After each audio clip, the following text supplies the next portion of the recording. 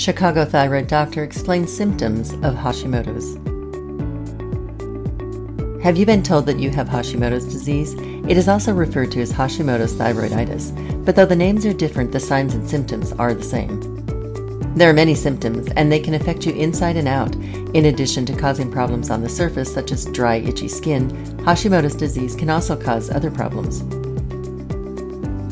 Each person is different, and two people who have Hashimoto's disease may not have all of the same symptoms, but they usually have a few in common. Some symptoms include dull hair, which lacks shine and breaks easily, as well as brittle nails. Hashimoto's disease can affect your hands and feet in more than one way.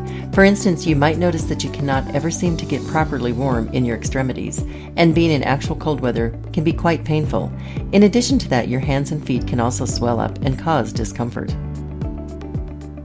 Fatigue is a common symptom of Hashimoto's disease. Fatigue doesn't refer to merely being tired or feeling like you've been dragging lately.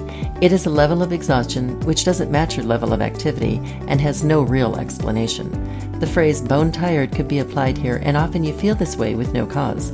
Besides fatigue, you may also experience fluid retention, also known as bloating. Have your clothes felt tight lately?